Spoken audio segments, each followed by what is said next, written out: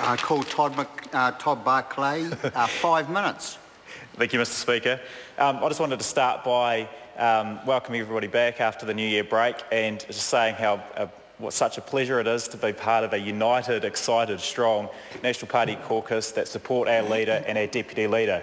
It's a shame that the same can't be said for the other side of the House, and it's a shame that they can't unite themselves the same way that we have. Today I wanted to focus a little bit on education and the importance that a good education brings in giving kids the best start to life. I particularly wanted to remind New Zealanders of the mess that the previous Labor government left the portfolio in when we inherited it 6 years ago. Since we've entered government, we've increased spending on education by 45%. We now spend more on education than MSD and police combined. Unlike the previous Labor government, we're looking at all components of the education system into a pipeline. Since we've entered into government, we've more than doubled spending on early childhood education. That equals what we spend on the police budget. When we took over, there were 93.6% of school starters who had participated in ECE. We've increased that to 96.1%, and we've got a target of 98%. That's 6,500 more kids entering early childhood education before they start school. And in the primary sector, we've set targets through the introduction of national standards. We want 85% of kids achieving a level of reading, writing and maths before they exit out into the secondary sector.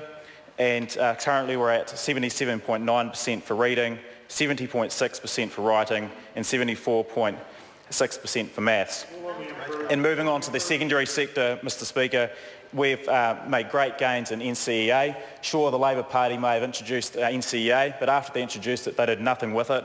There was 68% participation rate achievement at NCEA level 2 when we took over. We've increased that to 79%, and we've got a target of 85%, so we're well on track. Then moving on to level 4, post-school qualification.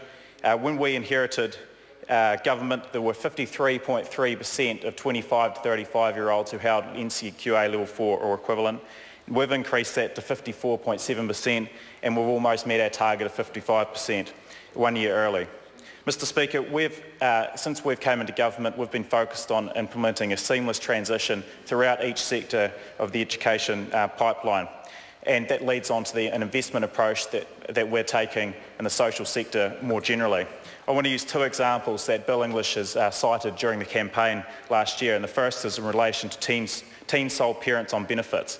Mr. Speaker, we have 2,600 of these people in our country. These are classified as under the age of 20, and if you're in this category, the average expectancy you'll spend on a benefit is 20 years, with a net present value of cost to the taxpayer of $250,000 per person. So instead, we're choosing to spend $7,000 a year on each of these people through implementing a supervising adult and putting them into their lives, making sure that these people are getting re-engaged into education, a tolerance level around budgeting, and providing them with other services that well equips them for modern society. And if we achieve that, and if they achieve a post-school qualification, the average expectancy they'll spend on a benefit reduces from 20 years down to 7 years, and that saves the taxpayer millions of dollars. The second group is a group of 2,000 kids that are currently in the toughest client group, if you like, of government going forward. These 2,000 kids currently, there was an analysis done of 30 years of their previous family records, and based on their parents' interaction with government, their current interaction of government, and we have valued the projected expenditure on them over their lifetime through court costs alone prison costs at $750 million. So what we're deciding to do instead is re-engage them back in education, ensure that they complete their education, enter the workforce and with an ability to get a job and not have to go into a benefit, so that they don't fall into a justice trap and offend and enter the justice system. Mr. Speaker, these sole parents on benefits and the toughest clients that are male children that are currently in the school sector, if we can re-engage them, get them back on track through education, we'll be doing them and New Zealand a great service. Thank you.